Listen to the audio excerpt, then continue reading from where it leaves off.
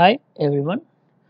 நம்ம இந்த வீடியோவில் சொல்கிறது உங்களுக்கு பயனுள்ளதாக இருந்தால் சப்ஸ்கிரைப் பண்ணுங்கள். உங்கள் ஃப்ரெண்ட்ஸு ஃபேமிலி எல்லாருக்கிட்டையும் நம்ம வீடியோ பற்றி சொல்லுங்கள். ஆல்ரெடி நம்ம வீக்லி அனாலிசிஸ்லேயே இந்த ஃபியூச்சரு நிஃப்டி லெவல்ஸு எல்லாத்தையும் ஏற்கனவே அனலைஸ் பண்ணிட்டோம். இந்த வீடியோவில் நம்ம வெறும் ஆப்ஷன் நாளைக்கு ட்ரேடிங் பண்ணுறதுக்கு நம்ம எப்படி ப்ரிப்பேர் பண்ணிக்கிறது அப்படிங்கிறத மட்டும்தான் பார்க்க போகிறோம்.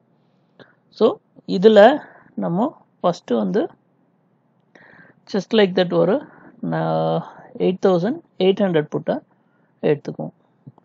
ஸோ இப்போ இந்த சார்ட்டில் உங்களுக்கு என்ன தெரியுதோ இல்லை எந்தெந்த லெவல்ஸ் தெரியுதோ அதை நீங்கள் கிளியராக மார்க் டவுன் பண்ணிக்கோங்க.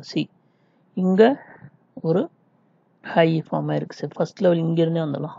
ஸோ இந்த ஃபாலுக்கு அப்புறம் மார்க்கெட்னால் இதுக்கு மேலே ஏற முடியலை. அண்ட் தென் இங்கே ஒரு லெவல் சப்போர்ட் எடுத்திருக்கு, இங்கே மேஜர் சப்போர்ட்டு. அதே மாதிரி இங்கே விழுந்தவன் திருப்பி இதே லெவல் ரெக்கவர் ஆனவனால இந்த லெவலில் பிரேக் அவுட் பண்ண முடியலை. இங்கே கிளியர் சப்போர்ட் எடுத்திருக்கு, ஏன்னா உடைச்சு அதை ஒன்றுமே பண்ண முடியல. அண்ட் தென் ஃபால் ஆனது திருப்பி ரெக்கவர் ஆகி 3 தடவை இந்த லெவலில் ட்ரை பண்ணியிருக்கு, அந்த லெவலை உடைக்க முடியல. பட் இந்த லெவல் பார்த்தீங்கன்னா ப்ரீவியஸ் லோவோட பாயிண்ட்டும் இதுவும் எக்ஸாக்டாக மேட்ச் ஆகுது. அண்ட் தென் இது கூட ஒரு லெவலில், இது ஃபைனல் பாட்டம். இப்போது இதில் என்ன பிரச்சனை அப்படின்னா, இப்போ நாளைக்கு இதுக்கு கீழே பிரேக் அவுட் ஆகுதுன்னா இதுக்கப்புறம் எந்த லெவல் போகுன்றதுக்கான நமக்கு சார்ட் எதுவும் இல்லை. ஒன்லி என்னென்னா கொஞ்சம் மணி வச்சுருக்கவங்க இதில் ஷார்ட் போயிட்டு இந்த லெவலை ஸ்டாப் லாஸ் வச்சுருக்கான். பட் அதர் தேன் தட் நமக்கு கீழே எந்த லெவல் போய் நிற்கும், எவ்வளோ தூரம் போகுங்கன்றதுக்கான அறிகுறி இல்லை. மேபி நீங்கள் இந்த லெவலுக்கும் இதுக்கும் ஒரு ஃபிபனாச்சி சார்ட் வரைஞ்சிட்டு அது எந்த லெவலில் காட்டுதோ நீங்கள் அந்த லெவலில் வேணுன்னா எடுத்துக்கலாம். அது நம்ம ஃபர்தராக வர்ற வீடியோஸில் பார்க்கலாம். ஸோ இப்போ இல்லை சப்போர்ட் இங்கே சப்போர்ட் எடுத்துகிட்டு மேலே ஏறுது அப்படின்னா நம்ம இந்த லெவலில் இதெல்லாம் நீங்கள் மேலே போக போக ஒரு லெவலாக உங்களோட ப்ராஃபிட் லெவலை அதாவது ஸ்டாப் லாஸ் லெவலை இன்க்ரீஸ் பண்ணிக்கிட்டே போகலாம். ஸோ அந்த லெவல் போகும்போது நீங்கள் வெளியில் வரணுமா இல்லை உங்களுக்கு எந்த லெவலுக்கு வேணுமோ அந்த அளவுக்கு ஏற்ற மாதிரி புக் பண்ணிக்கலாம். சரி, இது இல்லாமல் வேறு ஏதாவது இது ஃபார்ம் பண்ணியிருக்கா அப்படின்னு செக் பண்ணி பாருங்கள். உங்களுக்கு அந்த சார்ட்டை பார்க்கும்போதே ஒரு வியூ தெரியணும் கிளியராக ஸோ இப்போ இது கிளியர் டவுன் ட்ரெண்ட். ஓகே, இப்போது இங்கே ஒரு சேனலை நம்ம வரைஞ்சி ரெடியாக வச்சிடணும். இப்போது நாளைக்கு இதை பிரேக் அவுட் ஆகி மேலே போகுது அப்படின்னா அந்த டவுன் ட்ரெண்ட்லேருந்து அது வந்துருச்சுன்றதில் நீங்கள் மைண்டில் ரெடி ஆகிக்கோங்க, அவ்வளோதான். ஸோ இந்த லெவல் அதுக்கப்புறம் உடைக்கவே இல்லை, மேலே போயிட்டு இந்த சேனலை அது பிரேக் அவுட்டே பண்ணலை அப்படின்னா இந்த பாயிண்ட்டுக்கும் மேலே ஏறுற பாயிண்ட்டுக்கும் ஒரு சேனல் ரெடியாக வரைஞ்சி வச்சுக்கோங்க. ஸோ அது கட் ஆகுதா மறுபடியும் டவுன் ட்ரெண்டுக்கு ரெடி ஆகிக்கோங்க. ஸோ இந்த மாதிரி ரெடி பண்ணிட்டீங்கன்னா உங்களுக்கு மார்க்கெட் எந்த டைரெக்ஷனில் போகுதுன்றதுக்கு ஒரு ஐடியா கிடைக்கும். நம்ம பார்த்துக்கிட்டு இருக்கிறது 8800 புட்டு. ஸோ அதில் டவுன் பேட்டர்ன் ஃபார்ம் ஆச்சு அப்படின்னா மார்க்கெட்டு மேலே போய்கிட்டு இருக்குன்னு அர்த்தம். ஸோ நீங்கள் இதில் இருக்கிற சார்ட்டு எக்ஸாக்டாக நிஃப்டி சார்ட்டோட ஆப்போசிட்டாக இருக்கும். ஸோ நீங்கள் அதில் கொஞ்சம் கிளியராக இருந்துக்கோங்க, ஏன்னா நம்ம பார்த்துட்டு இருக்கிறது புட் ஆப்ஷனோட சார்ட்டு. ஸோ மார்க்கெட் மேலே ஏறினா தான் இந்த சார்ட்டு கீழே வரும். அதுவும் இல்லாமல் வேல்யூ டிகே ஆகிறதுனால சில டைம் பார்த்தீங்கன்னா மார்க்கெட் ஃப்ளாட்டாக இருந்தால் கூட இந்த சார்ட்டு இறங்கும். ஸோ அதனால தான் நம்ம ஆப்ஷன் சார்ட்டை தனியாக பார்க்குறதுக்கான ரீசனு. சில நேரத்தில் நிஃப்டி பார்த்தீங்கன்னா ஒரு 50 பாயிண்ட் தான் ஏறி இருக்கும், இல்லை நெட் டு நெட் ரேட்டில் இருக்கும். பட் இங்கே பார்த்தீங்கன்னா இது ட்ரேட் ஆகிக்கிட்டு இருக்கும் டவுன் த லைனில் ஸோ அந்த மாதிரி டயத்தில் நீங்கள் இதை யூஸ் பண்ணிக்கலாம். லைக் அந்த செல்லர்ஸ் இந்த 136 பாயிண்ட்டை ஸ்டாப் லாஸாக வச்சுட்டு கீழே அவங்க ஷார்ட் போகலாம். பட் மார்க்கெட்டில் மொமெண்டம் இருக்காது. ஸோ அதனால தான் இப்போ நமக்கு மொத்தம் இருக்கிறதே 4 நாள் தான் இன்னும். ஸோ அந்த மாதிரி நீங்கள் இதை அனலைஸ் பண்ணி வச்சுக்கோங்க. இதுக்கு அடுத்து என்ன இருக்குது, 8600 புட்டு.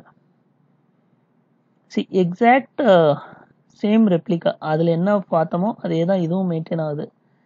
மேபி சரி, நமக்கு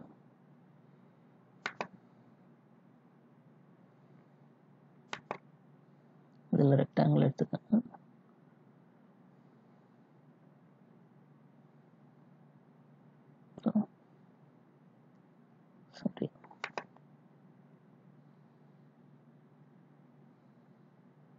ஸோ இது ஒரு லெவலில், தென் இங்கே இங்கே இது அதே மாதிரி இதில் டபுள் டாப் ஃபார்ம் பண்ணியிருக்கு, இங்கே ஒரு லெவலில், அண்ட் தென் திஸ் ஹை. இதில் மட்டும் பாருங்கள், அதுக்கு இது கொஞ்சம் டிஃப்ரென்ஸ் இருக்குது. பட் இந்த சார்ட் என்ன சொல்லுதோ அதுக்கேற்ற மாதிரி ரெடியாக எடுத்து வச்சுக்கோங்க. ஸோ சேம் நீங்கள் இதுலேயும் அதே சேனலை இங்கே வரைஞ்சி வச்சுக்கலாம் நீங்கள் உங்களோட அனாலிசிஸ்க்காக. இப்போ இல்லை நான் வாங்கணும், வாங்கி ஹோல்ட் பண்ணணும் அப்படின்னு நினைக்கிறவங்க, இப்போ 8800 புட்டை வாங்கிட்டு 8600 புட்டை நீங்கள் செல் பண்ணிங்கன்னா உங்களோட மேக்ஸிமம் ரிஸ்கே இப்போ வந்து 50 பாயிண்ட் தான். ஸோ இப்போ என்ன ஆகும், இப்போ மார்க்கெட் உங்களுக்கு அகைன்ஸ்டாக போகுது அப்படின்னா 50 பாயிண்ட் தான் ரிஸ்க்கு. இல்லை உங்கள் சைடு போய் கிளியராக போகுது அப்படின்னா இதில் ஒரு 60 பாயிண்ட்டு, இதில் ஒரு 90 பாயிண்ட், ஸோ சாரி இதில் ஒரு 90 பாயிண்ட்ஸு. ஸோ ஓவராலாக 150 points profit. So risk reward ratio பார்த்தீங்கன்னா 1:3. ஸோ இந்த மாதிரி நீங்கள் ரெடி பண்ணி வச்சுக்கிட்டிங்கன்னா உங்களுக்கு பிரச்சனையே இருக்காது. இன்னொரு அட்வான்டேஜ் என்ன அப்படின்னு பார்த்தீங்கன்னா, இப்போ சப்போஸ் இந்த புட் ஆப்ஷன் மேலே கீழே போக ஆரம்பிச்சிருச்சு, உங்களோட இது நிஃப்டின்னு வச்சுக்கோங்க, இப்போ இது மேலே போக ஆரம்பிச்சிருச்சு, ஸோ உங்களோட புட் ஆப்ஷன் வேல்யூ கம்மியாகுது. இப்போ நீங்கள் இதை பை பண்ணி செல் பண்ணியிருந்தீங்கன்னா உங்களுக்கு இந்த டைரெக்ஷன் மாறுறதுன்னு தெரிஞ்சிடும். அப்போ நீங்கள் கட் பண்ணணும்னு நினச்சிங்கன்னா, இப்போ இது ஒரு 30 பாயிண்ட் லாஸில் இருக்குது அப்படின்னா இதில் ஒரு 20 பாயிண்ட் உங்களுக்கு ஆல்ரெடி ப்ராஃபிட் வந்துடும். ஸோ நீங்கள் கட் பண்ணிவிட்டு டைரெக்ஷனை மாற்றிக்கலாம். இதே வந்து 9200 காலை வாங்கிட்டு 9400 காலை செல் பண்ணிக்கலாம். பட் வெறும் நேக்கட் புட் வச்சுருந்தீங்கன்னு வச்சுங்களேன், நீங்கள் வந்து உங்களுக்கு டைரெக்ஷன் அகைன்ஸ்டாக போனாலும் அவ்வளோ பெரிய லாஸை உங்களுக்கு புக் பண்ணுறதுக்கு மனசு இல்லாமல் நீங்கள் வந்து மார்க்கெட் உங்கள் சைடு போகணும்னு சொல்லிட்டு எக்ஸ்பெக்ட் பண்ணிவிட்டு நீங்கள் கட் பண்ணவும் மாட்டீங்க. இப்போது அதே மாதிரி தான் கால் ஆப்ஷன்லையும் நீங்கள் அதுலேயும் அதே மாதிரி ஸ்ட்ராட்டஜி யூஸ் பண்ணியிருந்தீங்கன்னா உங்களுக்கு அகைன்ஸ்டாக போகும்போது நீங்கள் வெளியில் வரலாம். அட்லீஸ்ட் வந்துட்டு ஓகே, அட்லீஸ்ட் நீங்கள் வந்து இமீடியட்டாக கால் கூட போக வேணாம், நீங்கள் உங்களோட புட் ஆப்ஷனை வந்து நீங்கள் கட் பண்ணிவிட்டு வெளியில் வந்தீங்கனாலே உங்களோட லாஸே வெறும் 10 பாயிண்ட்ஸ் தான். ஸோ ஒரு 750 ரூபாயிலேருந்து 100 ரூபா தான். இல்லை இந்த ஹோல் மந்த்தே ஹோல் வீக்கே நீங்கள் விட்டு பார்க்குறீங்க, உங்கள் சைடே போகல அப்படின்னா கூட மேக்ஸிமம் ரிஸ்க்கு 50 பாயிண்ட் தான். ஸோ இந்த ஸ்ட்ராட்டஜி யூஸ் பண்ணுறதுக்கு உங்களுக்கு மினிமம் 1 lakh வேணும். ஸோ இப்போ உங்களோட லாஸ் பர்சன்டேஜ் பார்த்தீங்கன்னா 3% தான், அதுவும் 4 நாள் சேர்த்தே உங்களோட லாஸு 3% தான். இப்போ இதே உங்கள் சைடு போயிருந்தது அப்படின்னா ஒரு 10,000 ப்ராஃபிட் ஆகும். இந்த மந்த்துக்கே அந்த ப்ராஃபிட்டு போதும், நீங்கள் கட் பண்ணிவிட்டு வெளியில் வந்துடலாம். ஸோ இந்த மாதிரி யூஸ் பண்ணும்போது நமக்கு பிரச்சனையே இருக்குது. ஏன்னா இப்போ நீங்கள் 1 lakh வச்சுருக்கவங்ககிட்ட ஏன் சார் நான் வெறும் ஒரு லாட்டு பை பண்ணிவிட்டு ஒரு லாட் செல் பண்ணுறதுக்கு வெறும் ஆப்ஷன் மட்டுமே நான் 10 லாட் புட்டு வாங்கிடுறேன் அப்படின்னு. இதே உங்களுக்கு மேலே ஏறிச்சுன்னு வச்சுங்க, இப்போ 30% டவுன் அப்படின்னாலே உங்களுக்கு கிட்டத்தட்ட ஒரு 300 பாயிண்ட் போயிடும், 20,000-30,000 லாஸில் போயிடும். இப்போது அவங்களுக்கு வந்து அதை விட்டு வெளியில் வர்றதான்னு தெரியாது, விடணுமான்ற கன்ஃபியூஷன் இல்லையா, பிளைண்டாக அதை டபுளாக்க ஆரம்பிச்சிருவாங்க. வந்துட்டு ஆவரேஜ் பண்ணுறேன்னு சொல்லிட்டு இன்னும் 1 லட்ச ரூபாயை போட்டு 70 ரூபாயில் மறுபடியும் வாங்கி 85 வந்தால் வெளில வந்துடலான்ட்டு இப்படி போகும்போது தான் உங்களோட லாஸ் பர்சன்டேஜ் வந்து அதிகமாகும்.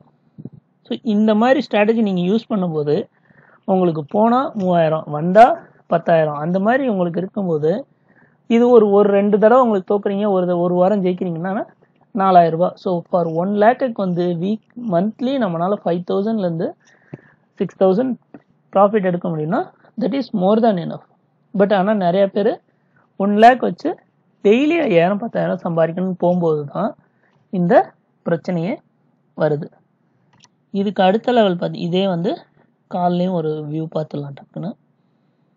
ஸோ இதில் பார்த்தீங்கன்னா இங்கே ஏற்கனவே கிளியராக ஒரு சிமெட்ரிக்கல் பேட்டர்ன் ஃபார்ம் ஆகிருக்கு. ஸோ இதில் எது பிரேக் அவுட் ஆகுதோ அந்த சைடை எடுத்துக்கோங்க. வந்துட்டு சரி, ஆப்ஷனை கிளியராக புரிஞ்சுக்கோங்க. நீங்கள் கால்னால் மார்க்கெட் ஏறும்போது இதுவும் ஏறும், அதே மாதிரி புட்டு வந்து மார்க்கெட் இறங்குனா தான் வந்துட்டு அது ஏறும் வந்துட்டு.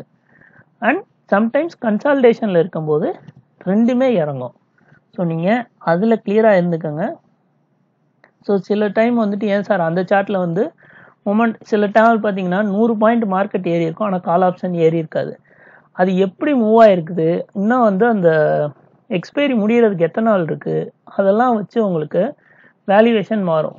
மார்க்கெட் ஏறினாலே 100% கால் ஆப்ஷன் ஏறணுங்கிறது கிடையாது. அதை தெரிஞ்சுக்கோங்க. ஃப்ரெஷராக இருக்கவங்க, ட்ரேடர் ஆல்ரெடி இருக்கவங்களுக்கு இதெல்லாம் தெரியும். பட் ஃபார் த ஃப்ரெஷர் தான் நான் சொல்கிற பாயிண்ட்டு.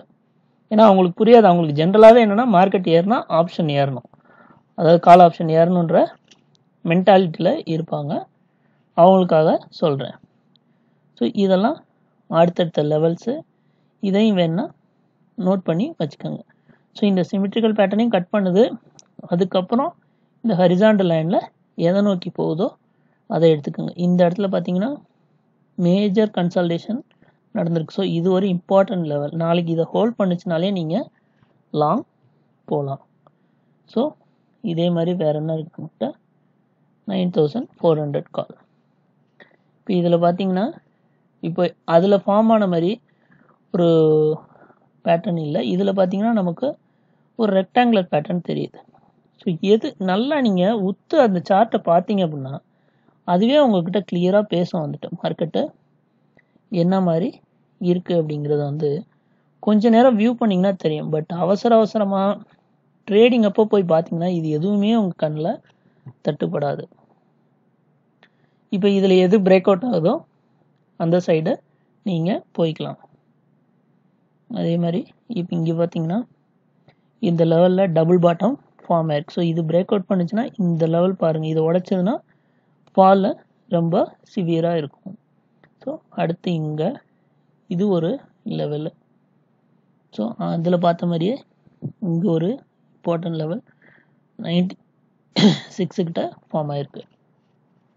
ஸோ இந்த மாதிரி ரெடி பண்ணி வச்சுக்கிட்டிங்கன்னா உங்களுக்கு ஏதாவது கன்ஃபியூஷன் வருமா ட்ரேட் பண்ணும்போது?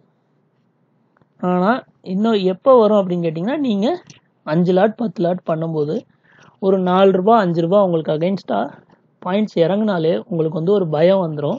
அப்போ நீங்கள் சார்ட்லாம் பார்க்க மாட்டீங்க, வேகமாக வெளில வந்தீங்க. ஜஸ்ட்டு ஒரு லாட் மட்டும் ட்ரேட் பண்ணுங்கள். உங்கள் சைடு கரெக்டாக போச்சுன்னா விட்டுருங்க. ஆப்போசிட்டாக போகும்போது நீங்கள் ரொம்ப லாஜிக்கோட யோசிக்கணும். 100 ரூபாய்க்கு வாங்குறீங்களா, 10 ரூபா ஸ்டாப் லாஸ், 20 ரூபா டார்கெட்டு, ஹிட் ஆயிடுச்சா வந்துருங்க.